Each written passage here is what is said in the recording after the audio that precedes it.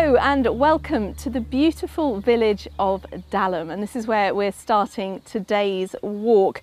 Let me introduce you firstly to my co-star. This is Oscar, and the man behind the lens is Chris, and this is actually Chris's dog. And the three of us are going to explore today the Three Churches walk involving Moulton and Gazeley and ending up back here in Dalham, hopefully at the pub.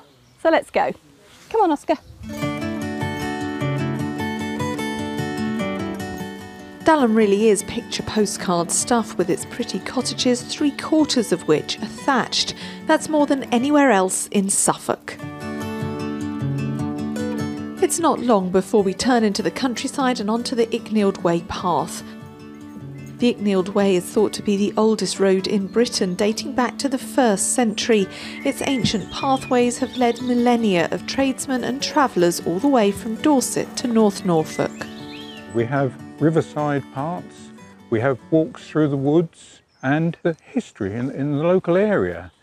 Phil is part of a group of volunteers who help preserve the path. He says the exact route would have changed with the years and the seasons, but there is a sense of tangible history along this ancient route. It's a real timelessness about following paths like this. My own forebears were all agricultural labourers, and they almost certainly used paths just like these to get to and from their place of employment. And looking round, you just think to yourself, was it much different? You can actually imagine seeing a horse and cart coming round the corner. It's not long before we reach our next village, Moulton, famed for its beautiful church, its ford, This is Oscar. and 15th century packhorse bridge. And what a wonderful bridge, isn't Beautiful it? Fantastic. Bridge. The Flint Bridge was on a major route between Bury and Cambridge. Up to the 18th century, packhorse trains were the main long-distance transport. As many as 50 animals at a time would cross here laden with all sorts of goods. They would have been carrying things of quite value in those days. There'd be wool and grain. They would have come down from Gazeley and gone over the bridge, and most probably all gathered together on the green and had a rest before they carried on to Cambridge and Newmarket. The sides of the bridge are surprisingly steep, but offer nice views across the now much smaller river. Well, thank you very much for that. Enjoy your walk. Bye-bye.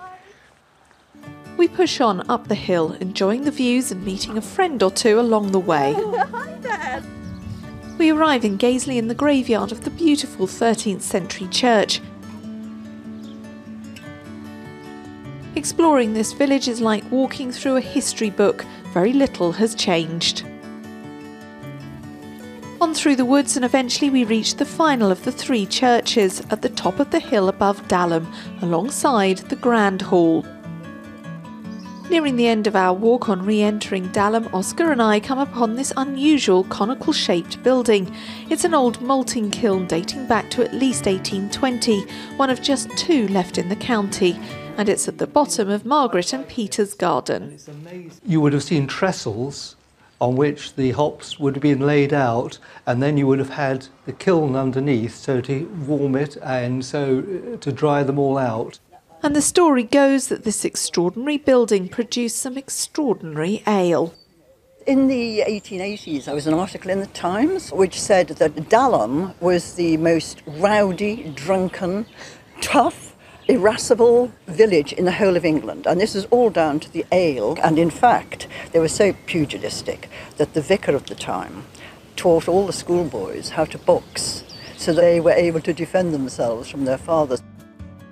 It seems only fitting, therefore, that we should end our walk back at the once notorious pub, still called the Affleck Arms, but nowadays a rather idyllic setting and without the boxing and rowdy behaviour. And so our adventure ends here, as all good dog walks should, with a cool drink, surrounded by good conversation.